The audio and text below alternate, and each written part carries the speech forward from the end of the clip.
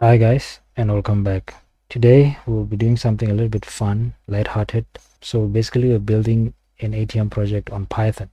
I will be using Sublime Text 3 as my editor. You can use any other editor or even IDE. On my Sublime, I'm going to create a file. As you can see, when you freshly open Sublime, there's like an untitled file that opens up. So I'm going to name this file by simply going to Save As. And I've already created a folder called ATM project, and inside that ATM project I'm going to save this file, and the name is going to be atm.py for Python. So my editor will recognize this as a Python code or Python file. So let's get to it. So now the first thing we're going to do is we are going to display a welcoming message on our ATM display, and that message is going to be welcome to ABC Bank, please insert your card. How do we achieve that? We use the print function. Inside quotation marks we put whatever message we want to display on our screen. So I'm gonna go with welcome to ABC Bank, and then on the next line, so I need two spaces in between, so I'm going to add one more /n, and then I'm going to say insert your card. So let's see how this looks. So we're just going to simply go and build and then as you can see, we have the welcome message, welcome to ABC Bank, insert your card. However, the program does close out. Now the next thing we're going to do is we're going to prompt the user to enter a PIN, but before we do that we have to first define what that PIN is. So we're going to create a variable called password. You can name it whatever you want, but I prefer to call it password. So this is the PIN for my ATM, so I'll just make it a simple 1 2 3 4. I've defined the variable and I've also given it a value. So think of a variable as a container. So inside it you have this integer. It's a numerical value of 1234. It's going to sit inside this password. So now we need to prompt the user to insert the PIN. So now how do we prompt the user to insert a PIN? We will use the input function. So this function allows users input, meaning whatever you punch in on the keyboard will be returned by this function into your program.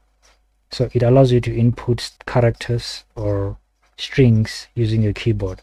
So how are we going to do this? We're going to give another variable called PIN.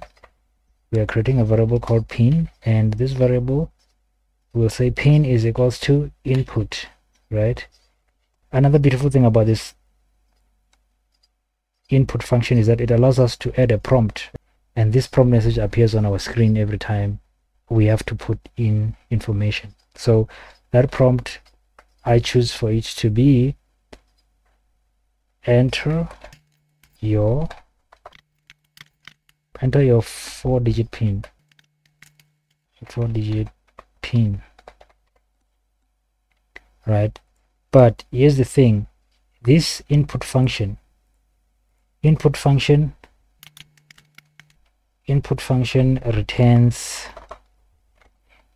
what we call a string.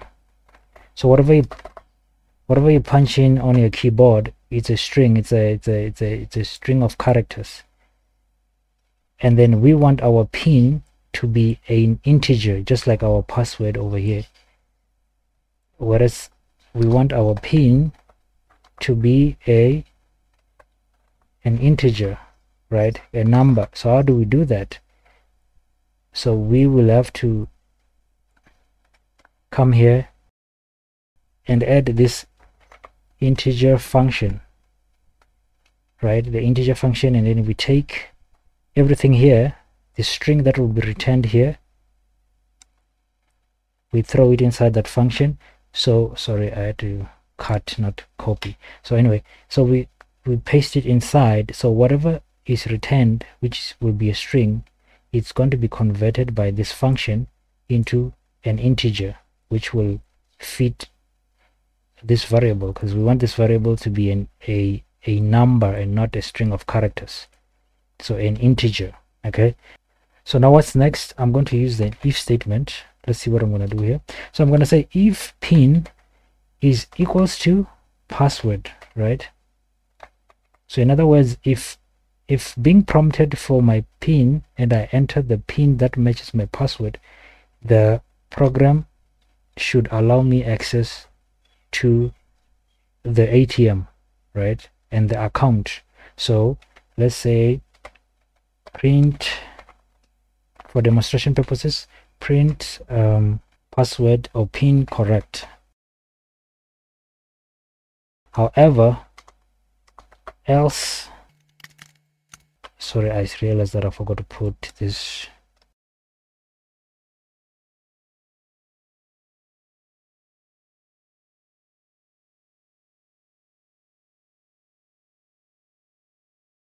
Pin incorrect. Try again. So let's see if this program is running as we want it to. So now it says welcome to ABC Bank, enter your pin. So I'm going to go ahead and enter 1 2 3 4, and then it says pin correct. Then that means our if statement is working perfectly. However, I saw something there that I didn't like, so I'm just gonna add the new line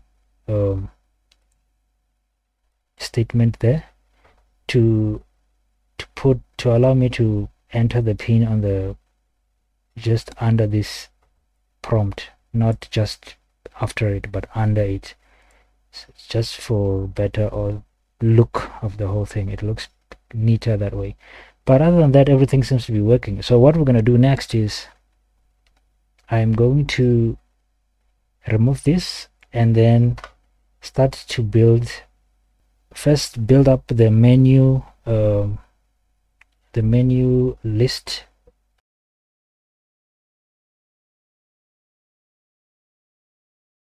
And I want to have options, right?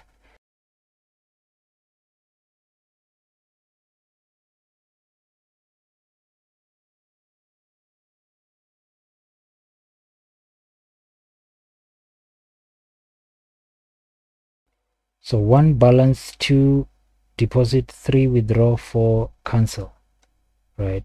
So this will be our menu. Again, let's quickly go check if it's running the way we want it to run. So yes, that's much better, but the program still closes. That's fine for now. Now I'm going to add a while loop for it to allow us to have these options running without it closing out on us. What I'm going to do is I'm going to add a while loop and then say while choice is not equals to, so when choice is not equals to 4, the program should run the following. So basically what this means is that if choice is not 4, which is cancel, then the program should continue. But if choice is 4, then it should omit whatever is under the while loop. So it should return back and not continue running the program. So we are going to have to define the variable. So we're going to go there and add another variable called choice. I'm going to give it a value of 0, and that's fine. So now the next thing that I do is I am going to start prompting the user for a choice, like what they want to do. Do they want to deposit balance, or do they just want to withdraw? So we're going to do that by saying choice equals to, again we're going to use the integer because our choice is a number, it's an integer. So we're going to put in the integer, and inside the brackets we are going to convert the string from the input of the keyboard, which is simply input and then here we're going to put in a prompt for ourselves. Enter your choice or option. So let me just do this so that it can be on the next line, and maybe here too I want to leave some space in between the last text and this following text over here, so there'll be at least 2 lines there. So yeah, it will prompt us to enter our choice, and maybe the choice should be displayed on the next line as well. So if choice is equals to 1, so whatever we return here, if that is equals to 1, it should do the following. It should print balance is equals to, depending on your currency, it could be dollar, it could be rupees, it could be whatever. I'm from South Africa, our currency is rands, so I'm going to put an R there, and I am going to put this balance, which is my variable. So I'm going to create a variable called balance. This is what matters. This is what's going to be displayed. So it doesn't matter whatever you choose right here, but this has to be consistent with your variable. And my variable, I'm going to put a variable over here, and I'm going to call that variable balance. Again, you can name this variable whatever you want. You can call it money, you can call it change, whatever. So my balance is, I want to start off at a balance of 10,000. So I have 10,000 rand in my account. Again, this is an integer. So what's going to happen is this thing is going to print balance equals to the currency, and then it's going to put the value of that currency after here. So let's see if that works. Let's see how that looks like. So we're going to go ahead and build. Oh yeah, I see what I did wrong. It's a if choice syntax error. I did not put in the semicolon right there. So it's important to put the semicolon after the if and the while loop, the while statement. So let's run it again. Let's build it again. Okay, so I'm going to put in my password or my pin and enter the option, and my option is going to be 1. Then I enter. As you can see, it says balance equals to 10,000, and after that it immediately redraws the menu. So it goes back and reprints the statement, which means the while loop is working. It's going to continue in this while loop until this condition is met, and then it's going to leave the while loop. So I also saw something I didn't really like there. So we are going to add a few more lines at the beginning of this menu. So I'm going to add 2 more lines just to separate the last printout with this second menu prompt, right? So that's just for cleaning out the look, the display. It doesn't affect the behavior of the code. So now I'm going to add more choices, right? Because I have about 4 choices. So I'm going to add deposit and withdraw to the list, to the program. So now I say elif, which is just simply else if choice equals to 2, it should do the following. It should deposit, right? So what we're going to do here is we're going to say deposit. So we're introducing a new variable. We call it dep equals to, again, you input the value you want to deposit with your keyboard, but we also need a prompt. So the prompt will be enter your deposit, and again my currency is rands. You can put whatever currency there. You come down here and you say balance plus equals to deposit, or dip, which is the deposit. So basically what this means is that in your deposit, which is your new variable, you are going to input a value. Let's say the value is 500, and then that value will sit inside your deposit. Now the balance, which is 10,000, should then be that same balance plus the deposit. That's what plus equals to means. It just means we are amending the balance by this much.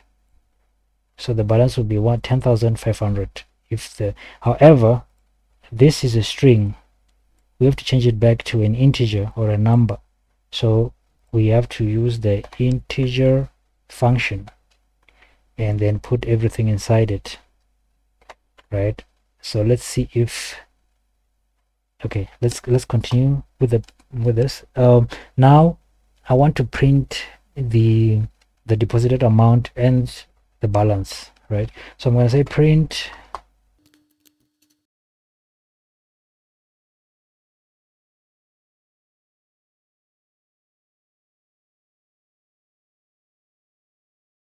and now I also want to display the balance.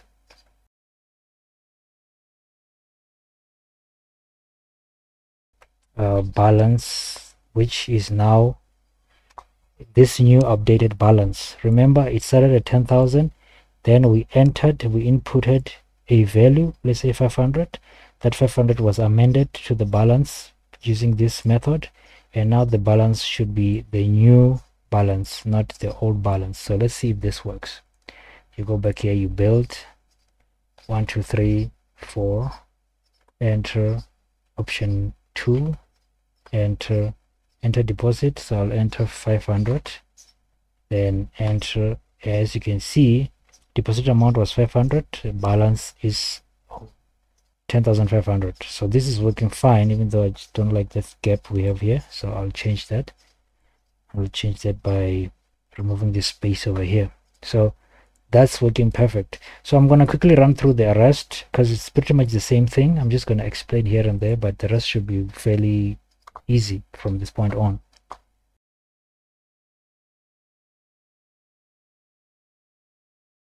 And change this to with width for withdrawal.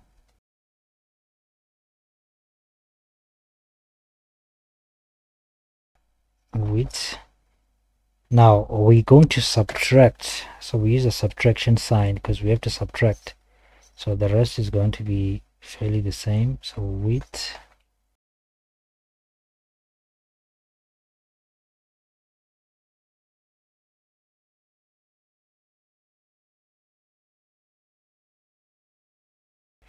when you enter 4, then it will print out this, but when it goes back to the top of the while loop, it will notice that we have 4, so don't continue doing the rest, so go out of the program. So the program will end at that point. So